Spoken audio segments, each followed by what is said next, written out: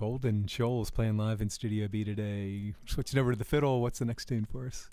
We're going to do one that I wrote, kind of inspired by my across-the-border relationship, but also kind of expanding out to just be about, like trying your best to understand and extend kindness to people that are different from you, called Love from Across the Border. Hey, Mark, real quick, yeah, play a chord.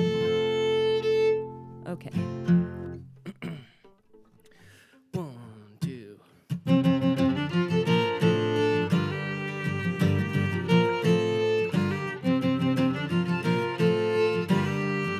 He said, sorry for the inconvenience. She said, hey man, stick it up your ass.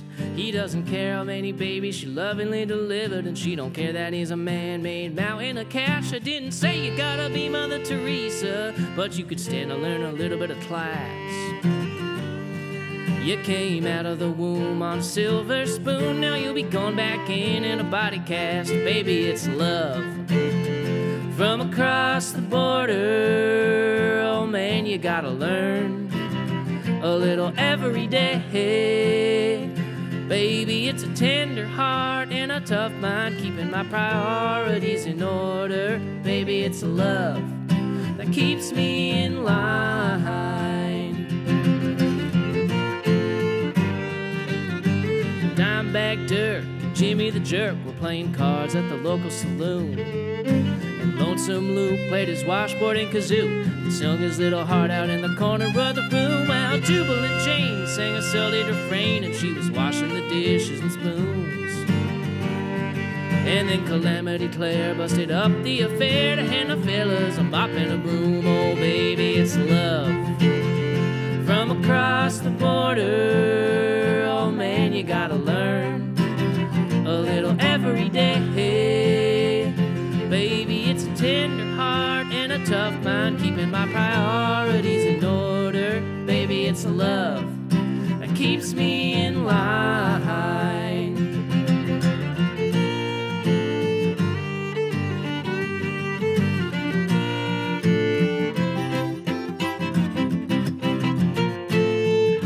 I couldn't see you through the dollar signs in my eyes. I was believing all them pretty little white lies. It took me far too long before I finally realized I didn't know how to compromise. I was so high, I didn't know that I was hurting you. I didn't know that I was hurting myself too. But I've been searching for the truth, and I'm thinking that, baby, it's love from across the border. Oh man, you gotta learn a little every day. Baby, it's a tender heart and a tough mind, keeping my priorities in order. Baby, it's a love that keeps me in line. Baby, it's a love that keeps me in line.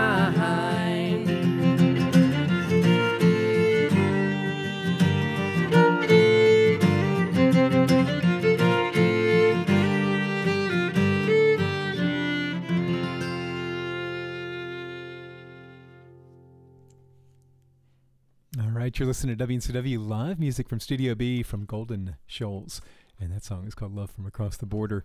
All tunes today from the recent self-titled record. Came out, about a year ago? Something like that? Yeah, just over a year. Yeah. Still sounding good? Thanks.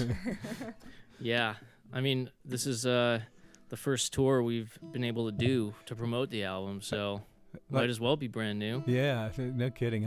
Artists, I mean, everyone got hurt in different ways by the pandemic, Yeah. but so many people had this record and you're ready to go, and it all got squashed. So, yeah, I mean, we did okay, all things considered. Right. Putting it out there, we got a good buzz going, and the people dug it, and it was good enough for people once we did get back out here into the world to.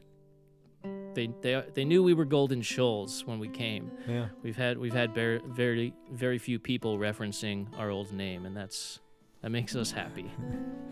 I wanted to mention while I'm thinking about it, that song you're talking about, Canadian, going across the border in Canada, but you were in a project with some Canadian musicians. Yeah, right. Adeline, that we enjoyed playing a lot. Awesome. Yeah. Yeah, I know Martin was talking to me about that.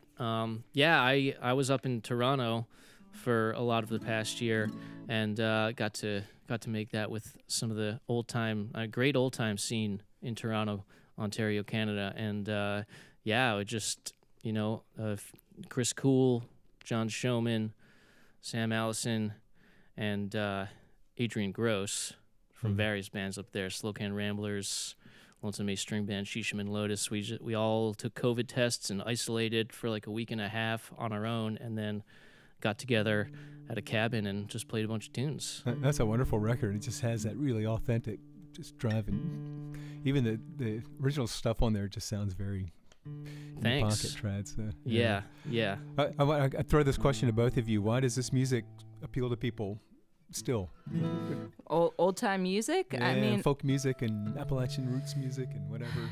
well, I mean, there's no wrong answer, really. I mean, it's like, I think the main thing is that it's participatory music, like we talk about that a lot as far as the difference between old time and bluegrass music, and like I think a lot of people like to have these rules for if it's old time or bluegrass and what instruments you play, and really I think that's the big difference between the two. And not only that, but of course a lot of the songs involve these themes that are kind of timeless. If it's not about the coal mining, then it can be about the oil fields. Like, yeah, that would be my answer. What about you, Mark? You nailed it pretty good there.